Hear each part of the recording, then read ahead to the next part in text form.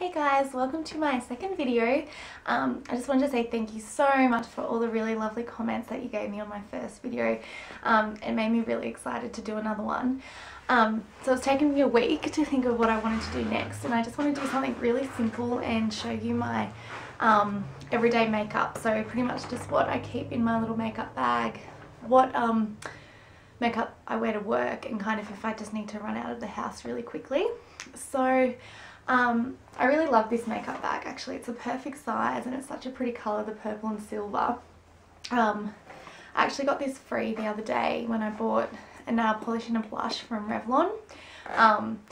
And the reason I bought a nail polish and blush was quite a silly reason.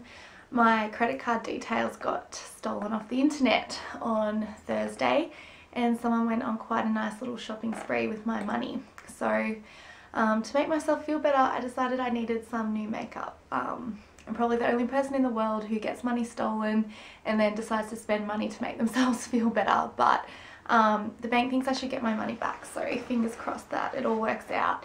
And I guess it's just a reminder to be really careful with your credit card details, even though I think the site that my details got stolen from is quite a reputable site, and I think that obviously some scammers had some sort of phishing page over their page or something, so could happen to anyone, but just be really careful with your credit card details. I've learnt the hard way.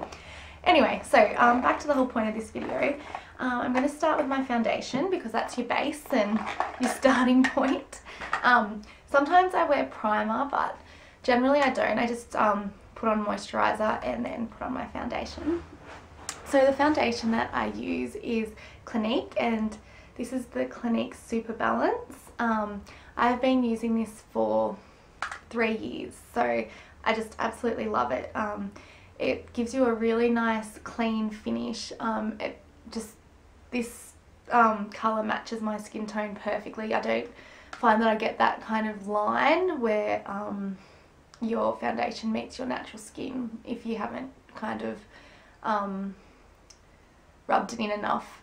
You just kind of don't get that with this. So the colour I use is number 27, I think, in Alabasted, and on top of that I use the Clinique powder.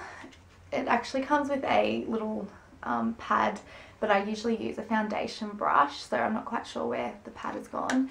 And it's a number 3 light, and it's the Almost powder. So this is just a really nice powder, and I think it gives your foundation a really nice finish after you've put that on.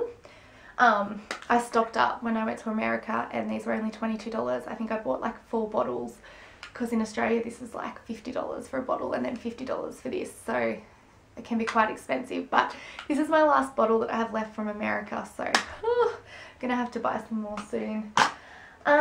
Next I'm going to show you, actually this nail polish is the one I'm wearing now, and this is the one that I bought the other day to get the makeup bag, and it's a Revlon Top Speed nail polish and the colour is Stormy. I really love grey nail polish, especially in winter. I think it's just a really nice classic look, and I'd got manicures before with a silver nail polish but I didn't have my own, so I think that little buy was justified in the circumstances. Next is my lipstick, and I am such a lipstick girl. I think that's what really finishes off a look or gives it that little bit of fun. If I'm wearing just a really plain look for work, I usually go a little bit more out there with my lipstick. So the one I'm wearing at the moment is Maxfactor, and this is my favourite lipstick, and I think Maxfactor just does really nice lipstick. So this is the colour. I'm not sure if my camera is actually going to focus on that, but hopefully it does. But I'm wearing it right now, so if that didn't focus. And it's just a really pretty reddy pink colour, and I just think it's really pretty and fun, and that's why I wear it, and it lasts for a really long time. So a lot of Maxfactor lipsticks really seem to last the distance, so that's why I buy them, and they're not expensive. I think they're $20, and I think I actually got this one on special for $10, so for $10 to be my favourite lipstick, it's going pretty well. Next is my blush, and this is pretty much the blush I wear every day. It's just a really light, sorry I should open it, it's a kind of light pinky rosy colour, and that's the kind of colour I really like wearing, is kind of more pinks than reds, and this is just a really pretty easy blush, $10, and yeah, I nearly wear it every day. Next, oh, I should have shown you this after the lipstick actually. This is my new favourite lip balm. It's Nivea Milk and Honey. I usually use Paw cream, but the other day I didn't have any and my lips were really dry, so I quickly just ran into the shops and got this one. I don't think there's any point showing you that, but it just comes out clear on your lips, but it's really moisturising and really hydrating, and it lasts for a really long time. Like sometimes you put on lip balms and your lips just kind of suck in all the moisture straight away, but this kind of kept my lips moisturised and hydrated for a really long time, so I really recommend that, and I think it was like $3 or $4, so quite cheap. Next I'll show you my eyeliner and mascara because they're both from Maybelline. First is my mascara, and it's the Coliseum Express waterproof mascara. My sister recommended this to me because she's a bit of a mascara buff, that's her thing, and this really gives you a lot of volume, which I need because I have quite thin eyelashes. I don't know if it gives as much length as I would like, but it does give you a lot of volume. But I think I'm actually going to try something different once this runs out, just so that I can try and get a bit more length. But I also think I need to start curling my eyelashes as well, but that might help as well. But at the moment I just use a mascara, so I think I'll try something new. But this is good if you want volume. I definitely recommend this. Next is the eyeliner, and it's the Maybelline Masterpiece Precision eyeliner, and this is the first liquid eyeliner that I've ever owned, and it's just so easy to use and I just love it. It gives such a nice finish rather than a pencil. I mean, I think pencils, well, I don't know, pencils are easier to use, I don't know, but I've had no problems with this, and I really love the finish, so I definitely recommend that, and I'll definitely be trying out more liquid eyeliners in the future. It's so funny, like at the start of the year I wasn't really into makeup at all, and then I started watching lots of makeup YouTube videos and following lots of blogs that were about makeup, so now I'm a little bit more into it and want to try new things, so that's why I actually even got a liquid eyeliner. Anyway, last thing, this is a pretty quick video because my basic makeup is really quite simple because I don't like getting up too early in the morning, so I really need something I can just throw on and run out the door but still feel good about. This is the Merenice eyeshadow palette.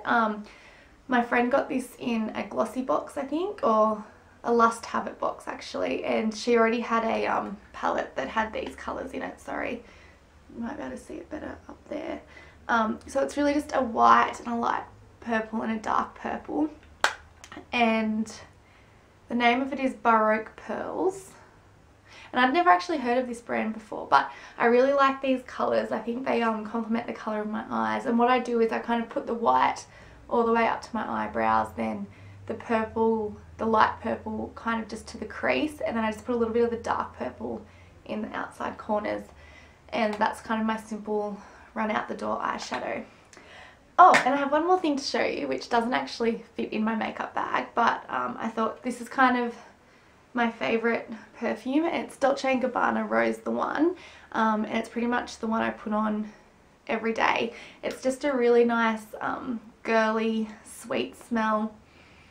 I don't know, I think it's a really romantic smell. I mean, I don't know what classifies as a romantic smell, but if there is a smell for romance, I think it's this Rose the One, and I just really love it. I have a little travel one as well, which I keep in my desk at work, so that's really handy. So I would love to hear what your guys' everyday makeup is, if you have any makeup recommendations for me to try out, because I'm kind of going through a phase where I like trying out new things, especially lipsticks, because I love lipsticks, and hopefully I can share some of the new stuff that I have bought recently with you guys in a new video. But I thought this was a good start just to show you what I do basic day to day.